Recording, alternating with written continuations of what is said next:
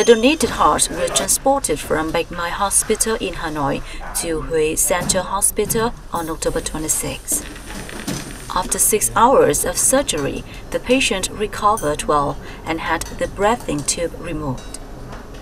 This achievement set a new record for heart transplantation in Vietnam, with the shortest time for the heart to start beating again after being placed in the recipient's chest, a chest over 50 minutes. The team worked seamlessly together during the heart transplant surgery.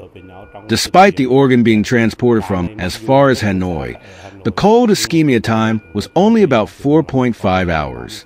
This contributed to a faster and more successful recovery of the heart. 4 days after the heart transplant, the patient is now able to eat and move independently in bed.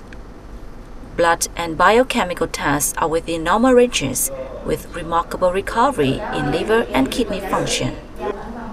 He has been given a new lease on life after suffering from dilated cardiomyopathy and end-stage heart failure.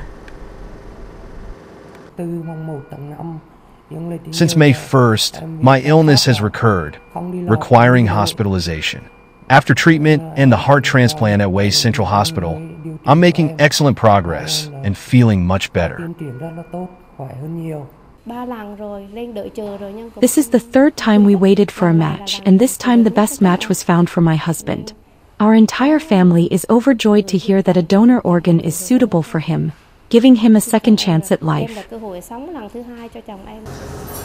Hue Central Hospital ranks second in Vietnam for organ transplants, with over 2,000 successful cases and a 100% success rate.